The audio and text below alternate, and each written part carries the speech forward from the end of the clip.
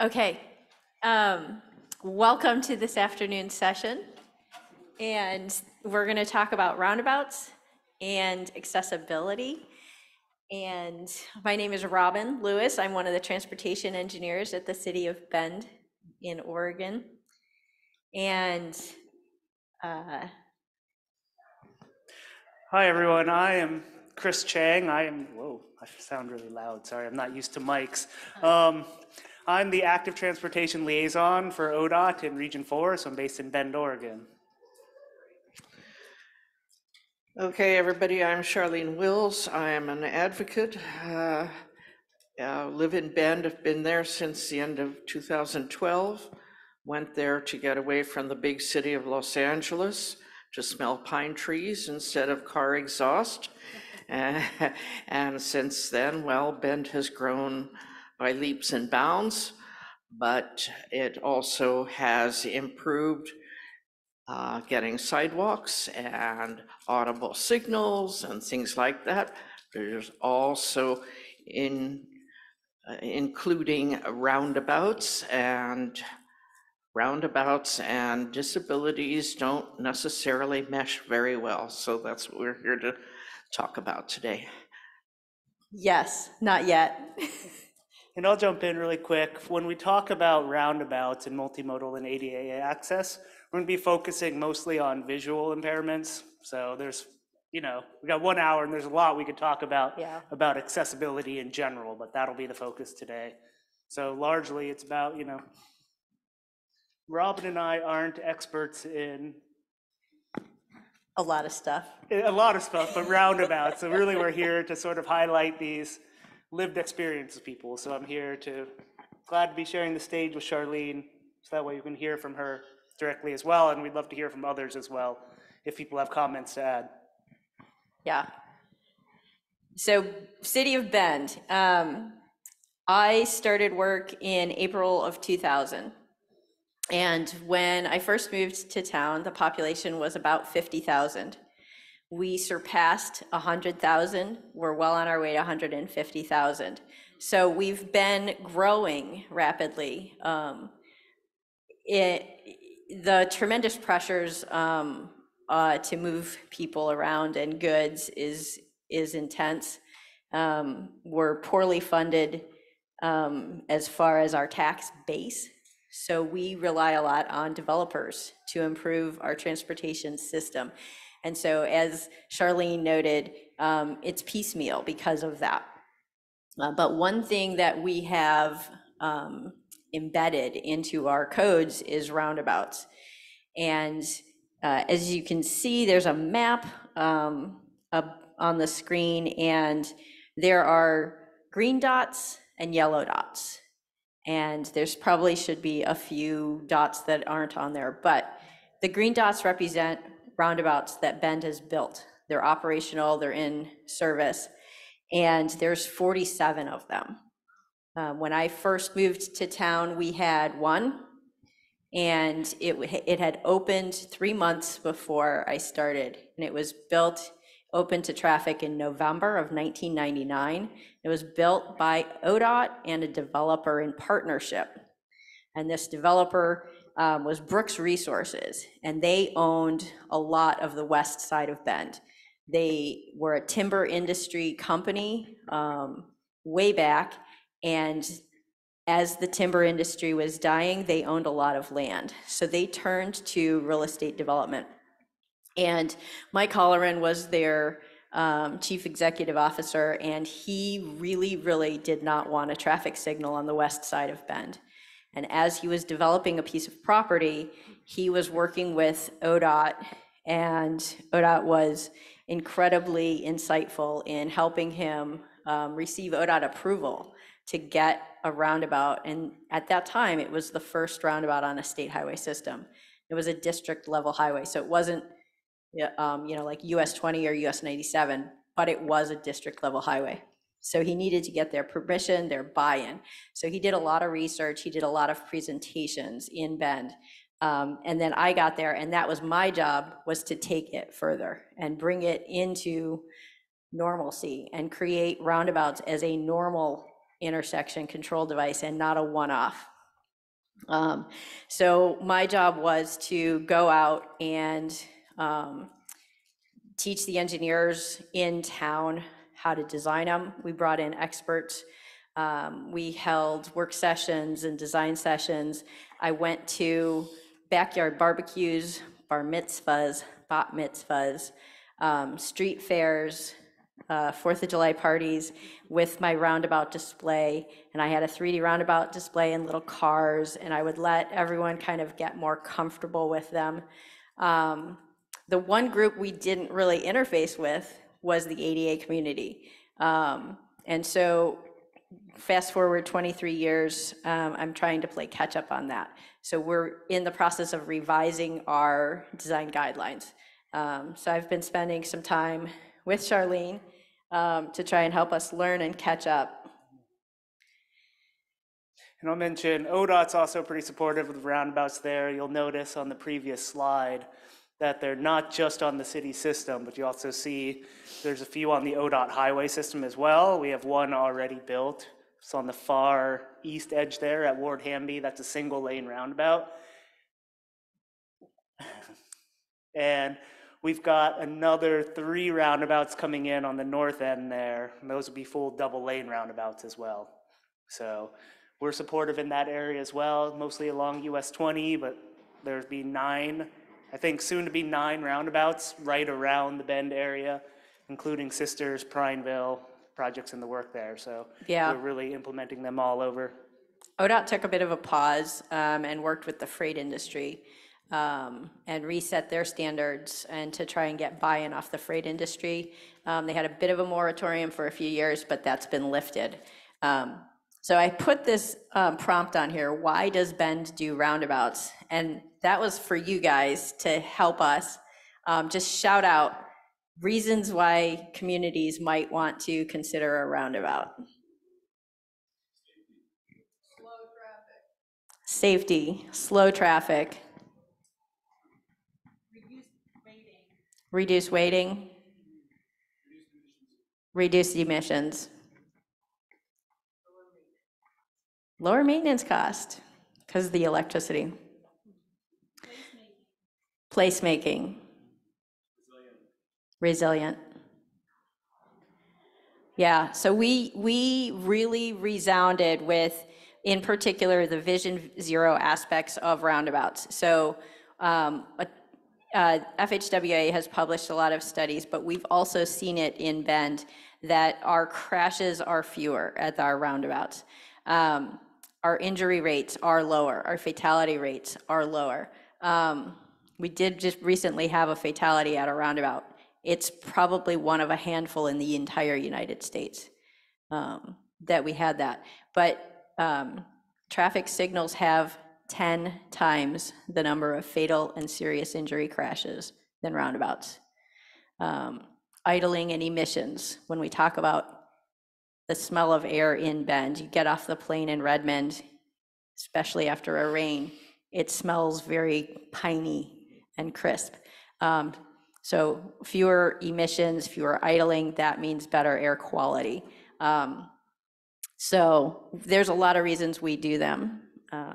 And they're safer by design. And Chris can talk about this one, and I can too, if you want. Sure, so this is what, Yeah. okay, sorry. Again, Mike's weird for me. This is one of our single lane roundabouts that we put over there at Ward Hamby. So this is on the east side of town, just outside of town. But hopefully it looks a little different. Looks a little different than our typical roundabouts that you see. And we've been experimenting with, with some of these different ideas, but you can see on 3 of the legs, we've sort of pushed the path away there on the side. So hopefully create some clarity for people on multimodal access there.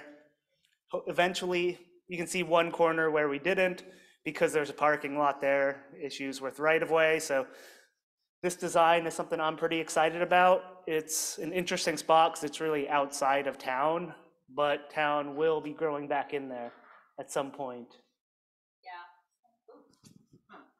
We'll just trade. Yeah, so in this one, Chris has really been trying to get the city of Bend to do this, but we're always constrained by right-of-way. But these distances, and Charlene and I noticed this on one of the roundabouts we just did, was this distance between the sidewalk and the ramp really helps with driver yielding. And it allows anybody on a bike, so if you're in a bike lane, you can exit the roundabout and hop onto the shared use path. You are now perpendicular to traffic. So some of the other safety features are by design. There's the bike ramp is about 100 feet from the roundabout. The crosswalk is about 25 to 30 feet from the roundabout, and then the interface with traffic. So those three separations allow a driver to have a reduced burden on decision-making. So the bike, are they on or off? The crosswalk, is there someone there or not? And then the yield line. And so that separates their thought process. It makes it easier and just makes decision-making easier. The roundabout shape slows drivers down, so our speeds and approach speeds are lower. Our driver yielding at roundabouts is at 98% in Bend. That's on our single lanes. It's great, right? So some of the stuff Charlene will get to is she can't tell they've yielded. But this one has external truck aprons, which keeps the speeds lower for most vehicles, but allows that accommodation for freight. And that's some of the stuff that ODOT took that pause and reset and figured out. So our first roundabouts were not very forgiving for large vehicles.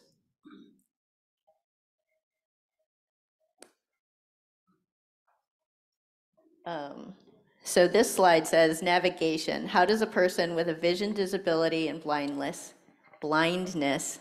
navigate? And so Charlene, you can explain how you get around and what are the clues that you're looking for. Yeah. Well, first of all, I personally do not navigate roundabouts at all. I never even knew what one was, except driving through them, and it felt to me like we were making a sort of S turn in and out, but I had no concept of what a roundabout was, what it did, how I would navigate it as a pedestrian. And the first time I was introduced to one was not with Robin, but with someone else. And all I found at that point were barriers. There were little bollards along the sidewalk. There were little planters. I couldn't follow an edge very well. When I came to what I thought was a pedestrian crosswalk, no, it was for the bike lane, the bike entrance in and out. And again, I still had absolutely no concept of what I was doing, how I was crossing. A friend of mine made a model for me, a tactile model of a roundabout. And even with that, it was very difficult to conceive of what it does and how I was to navigate it. And then when Robin and I went out,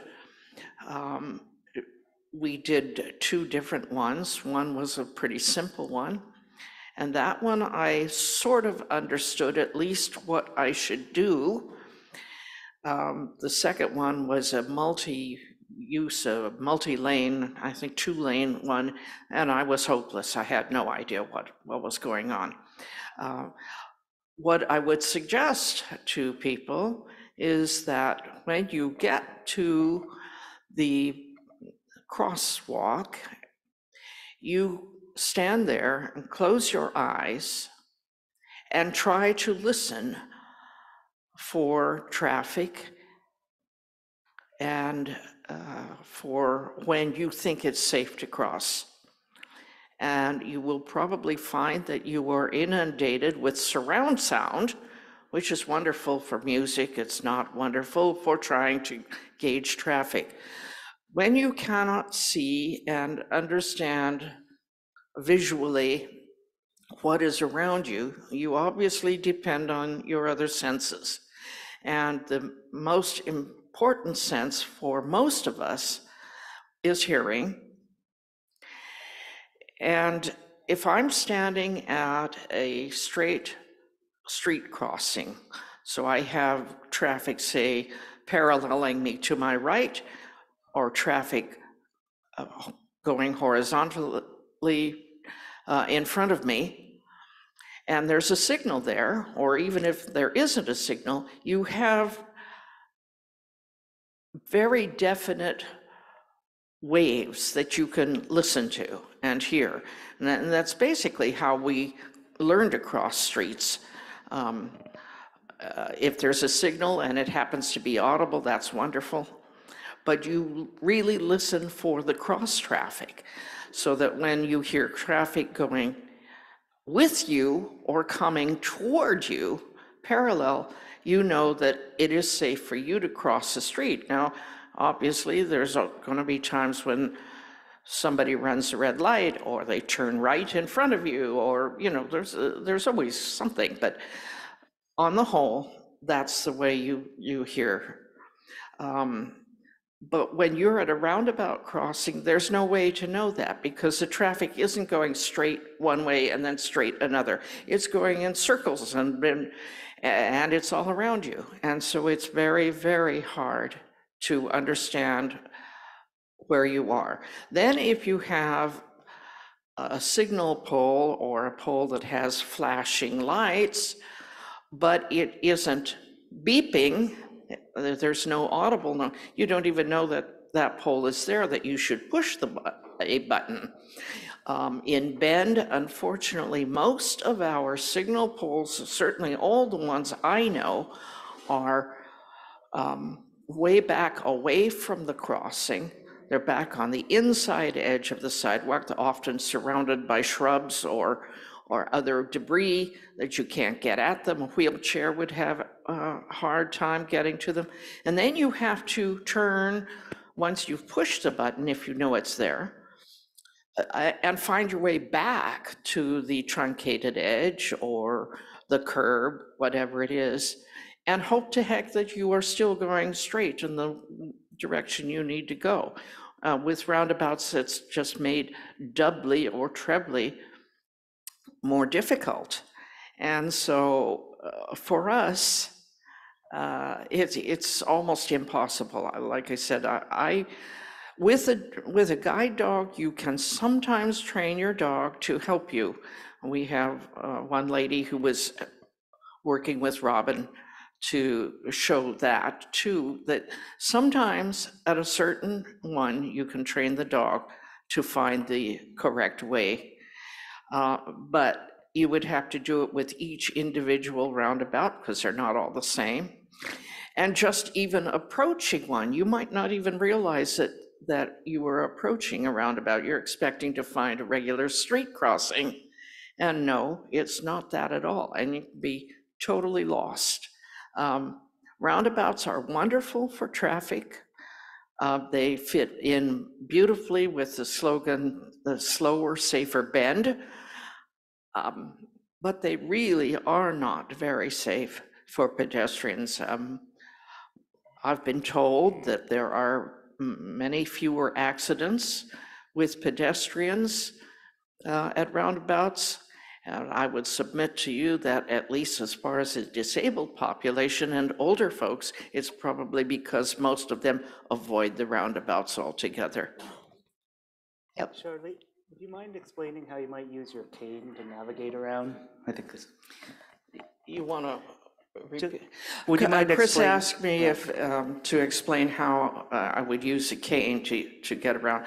Well, everybody has their own techniques with cane. Of course, mobility instructors teach you certain ways. In Bend, because the sidewalks are often uneven. They're often, the inside edges may have drop-offs to sunken parking lots or whatever.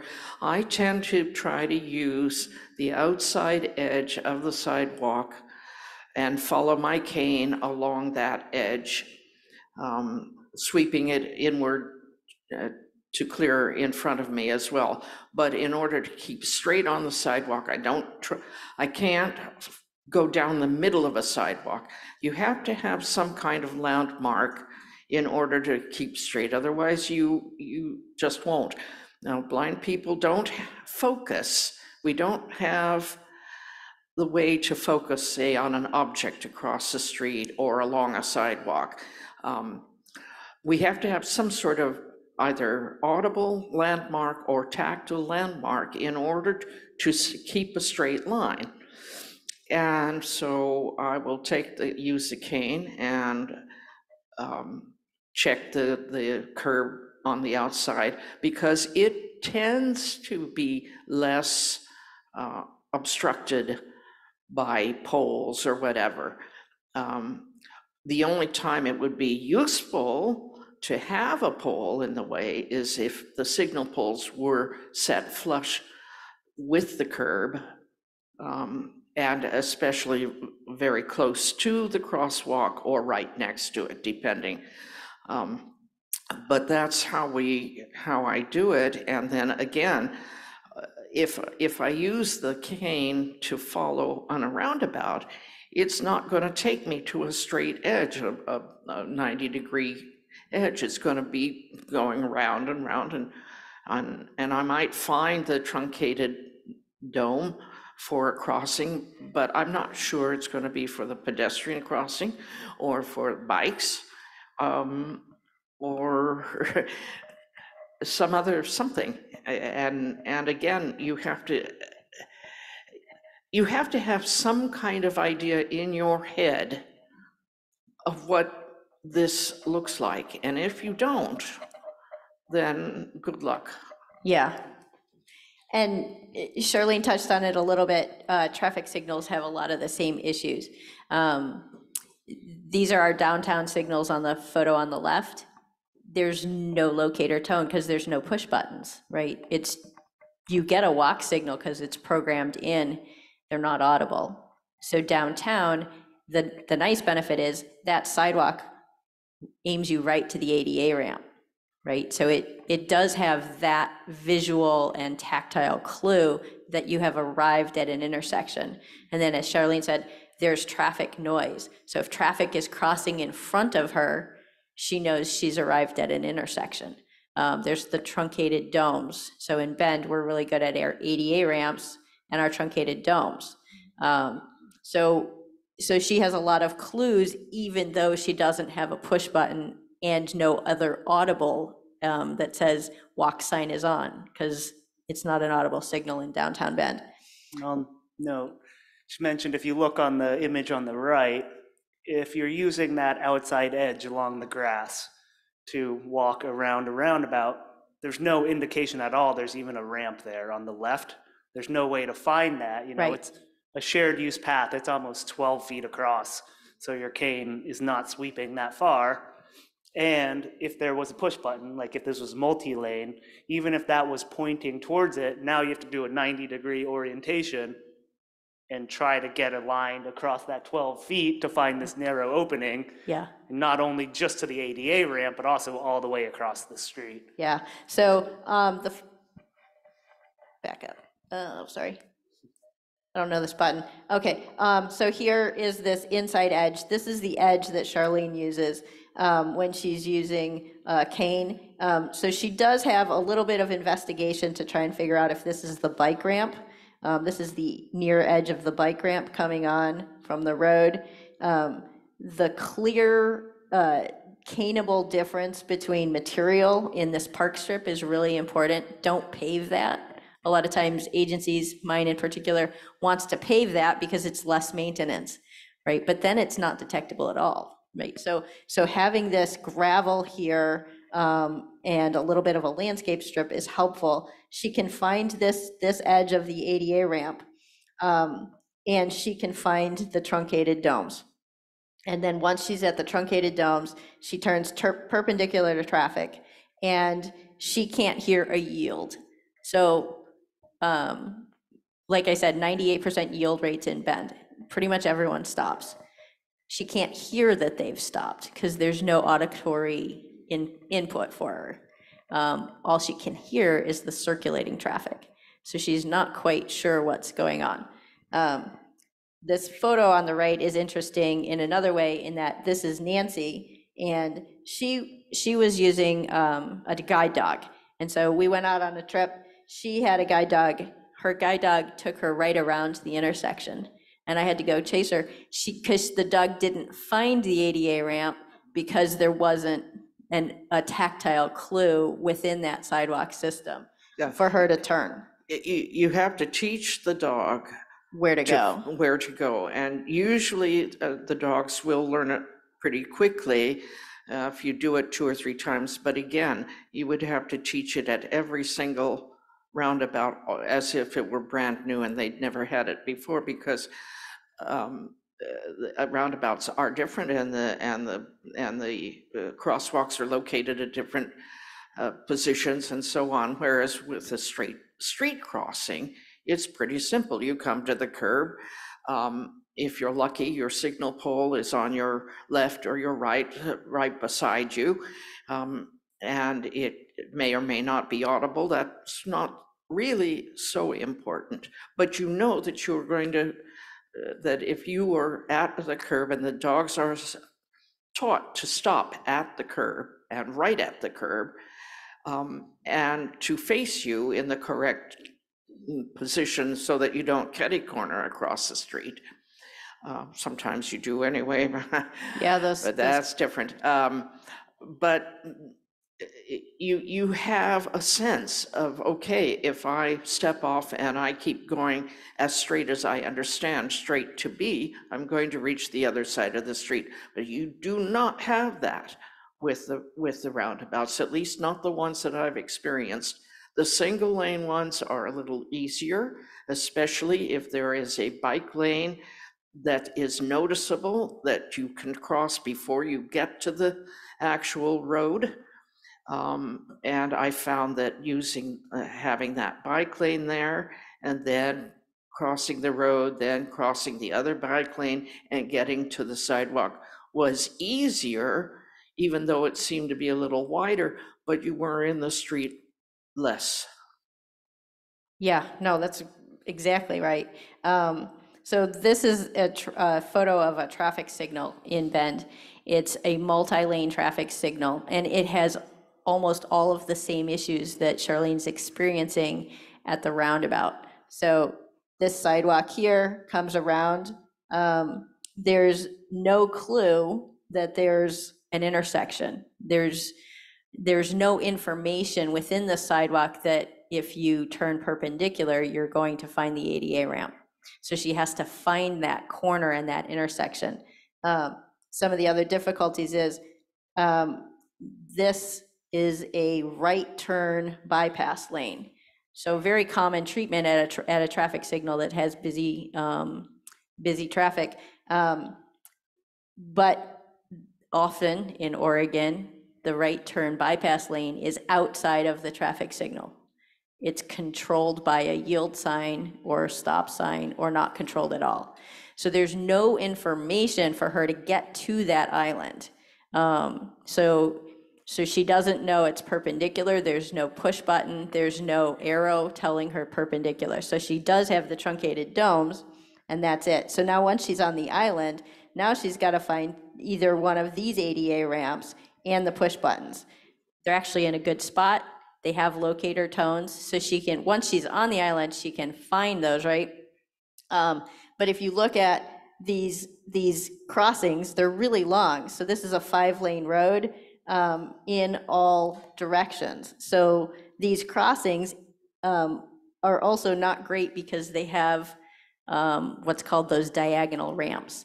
And so if you were to step off and kind of follow the truncated domes, they wouldn't be aiming you towards that island that she has to find. They're aiming you to the middle of the intersection. And sometimes when they're on a skew like this, So she takes off from this ramp. She's most likely queuing into perpendicular traffic. So she's hearing traffic. She's trying to walk parallel to that moving traffic as she's moving. But the crosswalk is skewed from that. And so there's no way to keep oriented to the ramp that she's trying to locate. So these issues exist at roundabouts almost universally, but they exist at a lot of traffic signals as well. Now, one of the best ways to help with this is to make sure that there are flashing audible signals, at least the flashing, the lights are flashing. Usually the thing says, but traffic may not stop. Well, that's not nice, but at least you have something to have some sort of beeping tones that you can at least hear that will orient you hopefully toward where you need to cross. That's one thing. Another thing would be to have some kind of tactile line in the crosswalk itself all the way across that a cane tip or your foot could follow, that sort of thing. It would be also helpful to have at least one edge, preferably the outside edge of the sidewalk, clear of any other scenic things like little planters or whatever else, so that you could at least follow that edge and know that that's the outside of and the edge that you eventually want to use to cross the street. I have been told that older people also are hesitant to use roundabouts because they too have difficulty sort of grasping where the things are leading and how to get across to where they want to go. If they still have a lot of vision and can see the other side of the street or the signage, that's one thing. But those who use walkers don't like them. I have a friend who uses a power wheelchair, and she can see perfectly well and was a driver for years and years, but she also doesn't like to try roundabouts. I'm not quite sure why. Perhaps sometime our folks who use wheelchairs could discuss that. But she has told me that she won't use roundabouts if she can help it. And then on this one, I'll add for the agency folks, as you look at this, you think about the tools that we have to help with that navigation. Audible signal is probably the biggest one. But how do we balance that? You know, it's almost 90, 100 feet across this intersection, super high volumes, the speed's transitioning from 35 to soon to be 55 outside of town. So how do we make that audible enough to overcome that sound of, what is it, almost 30,000 vehicles through this intersection in one direction? Yeah. Probably so, another 30. Yeah, so anyone crossing this as a pedestrian, they've got to wait for their turn. Okay, that's okay. We can get them to the corner possibly. They get a signal, but cars can turn right across them. Cars can turn left across them, and they have to walk across 5 lanes. So there's a lot of conflicts that are built into a traffic signal crosswalk that a pedestrian has to know about. And if you're unsighted, that's a really tough task. So even at our traffic signals, I would posit that our crashes indicate that permitted turning movements across the ped phase are the main cause of crashes at intersections. So even at our traffic signals, it might feel more accessible because they get told to go, but it's physically gonna have a lot of conflicts. So at the roundabout, like Sharlene said, there's no phase. So it's not like she has a very clear chance of, hey, this is my turn. So, and sometimes all roundabouts have a refuge in the middle. So you only have to cross one lane of traffic at a time, moving in one direction, get to the middle, and then cross the other direction. So it does make it easier in that way, but it is harder to detect the sound and auditory clues that Charlene's getting.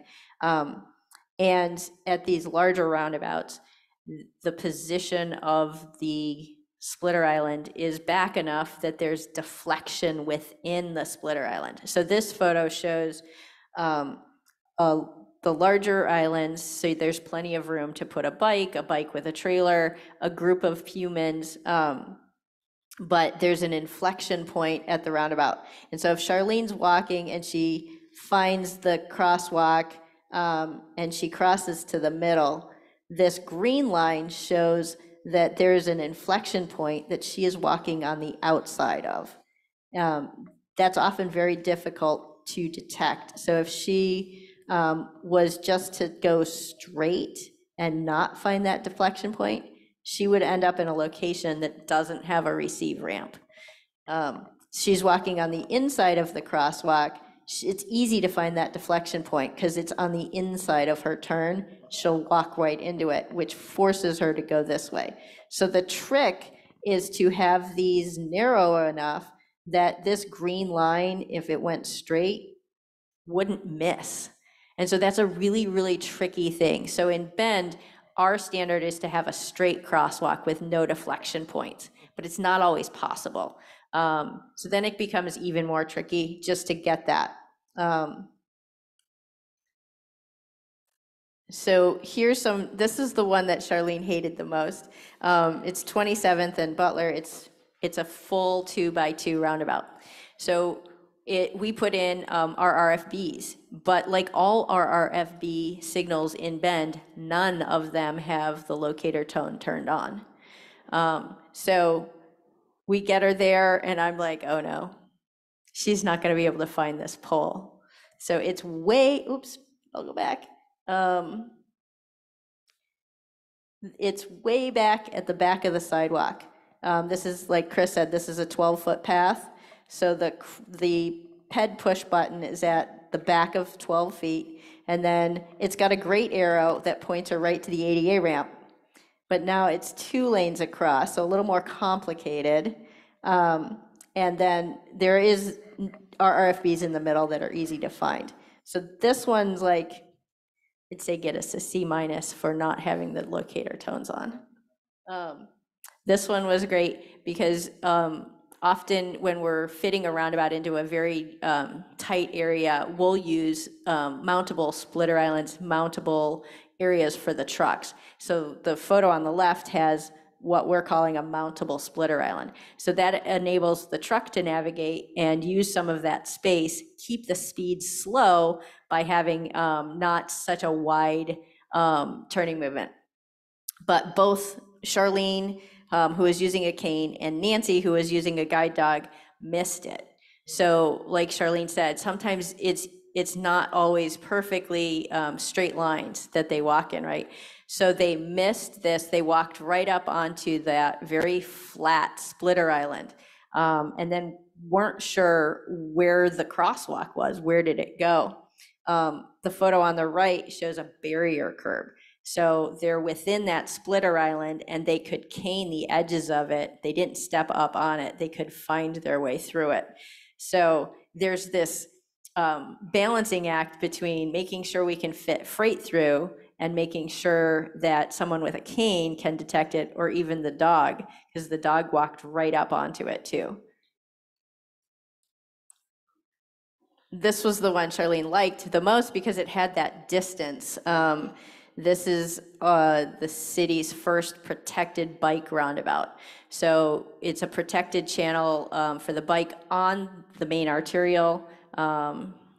There's a couple out here that just have delineators or some bollards, but ours is actually a channelized facility. And there, as you approach the roundabout, the bike goes right into its own channel. And the ADA ramp is on the sidewalk edge. The other clue we did here was we lowered the sidewalk. So as Charlene comes down, she can feel that, there's a lowering. It's easier to find this set of truncated domes because there's a clue that there is actually a ramp there. So the distance between the truncated domes and the actual crosswalk goes through the bike lane and goes through the island. And so that whole distance she was walking there, it was easier for a car to give a yield because they had that time. As she's approaching the crossing, the vehicle was reacting to her and slowing down. And I'll say that similar concept of the first roundabout that we saw at Ward Hamby, hence the longer that straight walking. I don't know. Yeah. You can go back, but you can see it makes it clear that people are walking to go to the crosswalk rather than, it being right at that and then a sharp 90-degree, 4 feet, 6 feet to that crossing. It gives drivers more time to yield or recognize that people are crossing.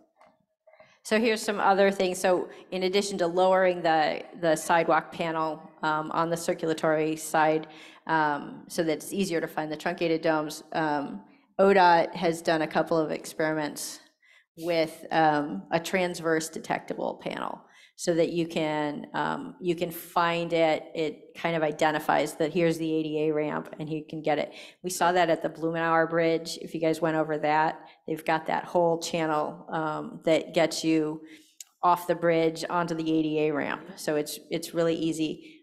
Interestingly, it's not as caneable as it is underfoot. So she could follow it underfoot, but it was, I think it has to be less than a 1/4 inch profile in order to meet the wheelchair needs. Yeah. The thing is, you use the cane basically to make sure there's nothing, that there's not an obstacle of some kind, a hole. You hope you won't just travel over and miss and then step in anyway, but you use the cane basically to clear obstacles, but you also use your feet to feel the ground exactly that's underneath you.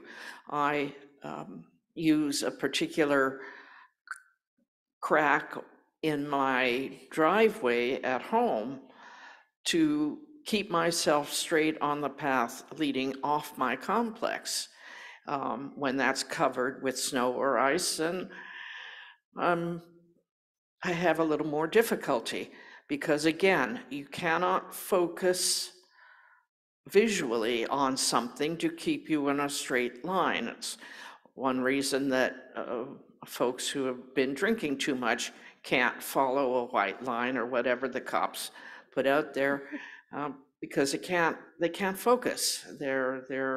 And we don't have that ability. We use hearing, which is a different sense, and it helps to focus. And if we have a specific beep, beep, beep tone from a signal that we can hear from across the street, and it's not being interfered with other beep, beep, beep tones from other directions, then we can zone in on that. Or if there's a certain, I don't know, some other audible something that is directly across the street, you can always use that if you're able to hear.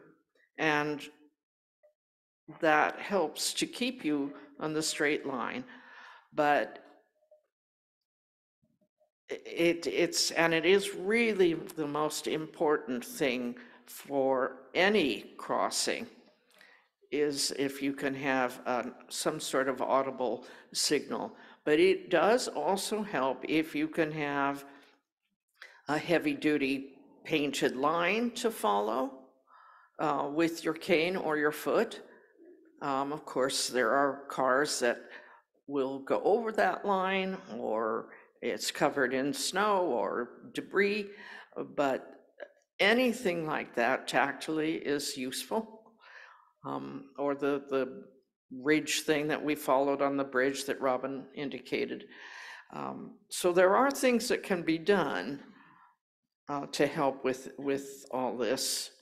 And I would encourage those who are doing roundabouts, since they have been known to be helpful to slow down traffic and whatever, to utilize as best you can signage. It would be nice actually to know that it's a roundabout I'm coming to if I'm in a strange place like Portland. I don't know Portland at all, and I'm still willing to come here alone and try to work things out. But it would be nice to know if I push the button that says you are at a roundabout, you are going to, this one, you are going to cross such and such, whatever. There's all sorts of things like that can help with this. Data input would be great. Hold on, stay on this one really quick. So I just Okay. wanted to point out, this is some things we've been involving as well. So the image on the right with those tactile, longitudinal tactile ones, we started using that to mitigate. We've updated our standards recently, so that helps mitigate a problem that was brought up earlier. But the bike ramps look very similar to a curb ramp, so dogs, canes. So we've started using longitudinal delineators like this to sort of mitigate that problem, to identify it's a bike ramp rather than the ADA ramp itself. And then putting on my ODOT hat, the image on the left, that is not something that's approved that we've done. This is something we've explored to sort of help mitigate some of these situations where if you look at the push button, it points you at a ramp, which really directs you into the center of the intersection. So to help potentially mitigate some of these problems of not being able to find the ADA ramp from the push button and then getting across from the ADA ramp to the far side, is potentially exploring putting longitudinal ones from the push button that identify where the ramp is, so you can make it across the shared use path, but then potentially also continuing that so you can see a pointed line to the next ADA ramp across the intersection rather than the direction of the ADA ramp, which is towards the center of it. So Yeah, there's a lot of clues here that tell you to go the wrong way. yeah, So there's this arrow, that's the main orientation arrow. So you've pushed the button, you've heard it, it points you that way. And then these curbs point you in the wrong direction as well. The truncated domes point you in the wrong direction. So something to get you in the right way. This is just one idea. The other thing that is allowed by the MUTCD is to have a beacon at the far side that you can home in on. We don't know of any in Oregon. They're allowed, but we don't have any. So I'm working with ODOT Region 4 to try and see if we can get one, at least at the traffic signal near Charlene's house. And again, one more caveat, but again, we're talking about visual disabilities. So how do we do this without, say, impacting wheelchairs, right? As we start putting longitudinal things, how do we stop that from being a barrier for people on walkers, for people in mobility devices, for people in wheelchairs? So a lot of conversations happening here. Don't have the right answer, We don't. but we're exploring how you balance these. Yeah, so there's just a couple of images up here. The one on the left, that's a series of something in the sidewalk system that would tell you there's an ADA ramp off to your left or right. And then this is a common practice that we use now, is to sync the crosswalk landing pad so that you've arrived at the landing pad, and then you can turn and hit the ADA ramp. And also just having someone go out with you and help narrate what's going on is also helpful. So this was a city councilor, Anthony Broadman, with Sharlene at a multi-lane roundabout, and he's telling her that someone has yielded, because otherwise there's no clue. A county in Detroit, Michigan, I can't think of the name of the county, which is mortifying, is experimenting with sound so that away from the crosswalk, they'll have longitudinal rumble bars. And so as vehicles go over the rumble bars, Charlene can hear them, but if they are not going over, that means she's gotten a yield, right?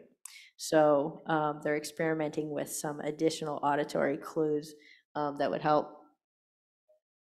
And we have this in accessible format. If you want it, let us know. And I'll mention one quick thing at the end here, but the most important thing I think is really just, especially for us agency folk, is to really meet people out where they are, right? Like get out on site with people. I never would have known about the angled splitter island being a problem until Robin had gone out with Nancy and Sharlene and ended up on the middle, right? We put that in there for a reason of angling people towards traffic, but that's designing for people who can see that coming up versus it becoming a trap for people with a dog, with a cane. So really, it's about getting out there. Yeah, and just getting out with more folks that have this disability and trying to get them more comfortable with roundabouts. We have a lot of them. So that's a lot of our transportation network that they're not feeling comfortable at.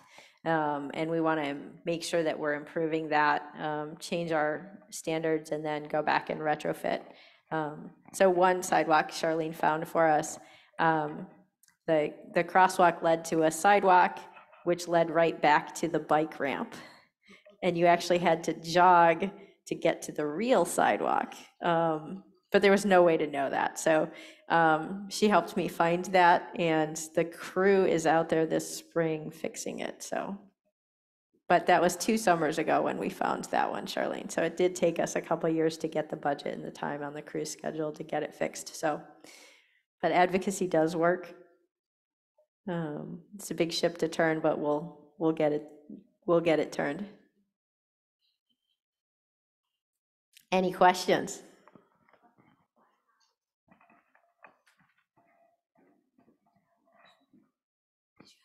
Oh, I always have a question. Hi, it's Mary Lee, and I'm a lifelong pedestrian blind traveler all over the country. And the thing that I really encourage you to keep in mind as much as possible is consistency is our friend. Okay? Consistency is our friend. It's very important that, I know you need space to experiment. So, the earlier in the process you get people with disabilities involved, the better the results will be for everybody. Yeah. Thank you. You're welcome. Kind of to tie into that, we've been looking at where we have shared bike ped and then bikes leaving, and we have ramps down to the roadway and we've been talking about these other options for tactile, but there isn't any standards out there really for using these longitudinal tactile. There's so many varieties, like who you manufacture. You guys are experimenting with it, and that goes back to that consistency. You want to try it in one area, but is it going to work, or is it there going to be new standards that come out and we're going to have to go out and change it? You get different messages from the community of like, no, we don't want something at a bike ramp. Yes, we want something at a bike ramp. How do you kind of navigate in that gray area where you don't have clear what's there now? The guidance isn't enough, but there isn't enough new things coming to say, yeah, this is what you should do. Yeah, and I think we've bounced around on a lot of different ideas in Bend. Our bike ramps have a different shape nowadays, and we never put a truncated dome on them. So if you're tactily trying to figure that out, you haven't found the ADA ramp because it doesn't have the truncated dome on it. And I think early guidance back in early 2000 did tell you to put an ADA ramp, truncated dome on it. So we've taken all of those out for us, just to have that consistency of that, and then our angles are different. So an ADA ramp is always perpendicular, where the bike ramp is at a really acute angle. So you can cane around and you can detect that. But it does take time, right? So anyone navigating with a cane has to kind of investigate if it's a driveway apron, is it a bike ramp, is it a fire hydrant, concrete pad, is it the ADA ramp? And so there's just a lot of stuff that is tedious. And it would be nice if every time it was the ADA ramp, that panel, that landing panel was different and gave you a stronger message. I'll jump in really quick. As much as we would like everything to be consistent, like roundabouts, intersections, unfortunately with infrastructure, every single one is completely unique. So it's hard to, we can't just copy and paste it there with everything going on. So in terms of how do we address some of these things, we don't have a great standard yet. That's something, a conversation for us to continue. But I'll make a pitch for my counterpart, Jenna Berman, had a conversation yesterday about our ODOT CQCR program, so that if there's a specific spot or issue that we can help address for like individual people, we can do that at those areas to experiment and or to help address. Say, if Sharlene had a particular place she's going to regularly, then we can try some of these things. Hello, I'm Kirk Paulson, transportation engineer with Parametrics. This question is for Chris or maybe Robin. I'm curious about the what you're planning for in the future with regard to the proposed ADA standards that will hopefully become adopted in the near future, specific to multi-lane roundabouts with multi-lane approaches, where the language is expected to require a pedestrian indication, so more than a RRFB. I saw in your presentation, you've got RRFBs at the multi-lanes, and so is your plan to provide like a PHB, pedestrian hybrid beacon, or fully signalize those crossings to make them accessible? Just curious how that conversation is playing about in ODOT or the city jurisdiction. Thank you. I would defer to Gary over there. I haven't been part of those conversations in terms of how that's signalized. I don't know if Gary wants to answer or if he's been involved either.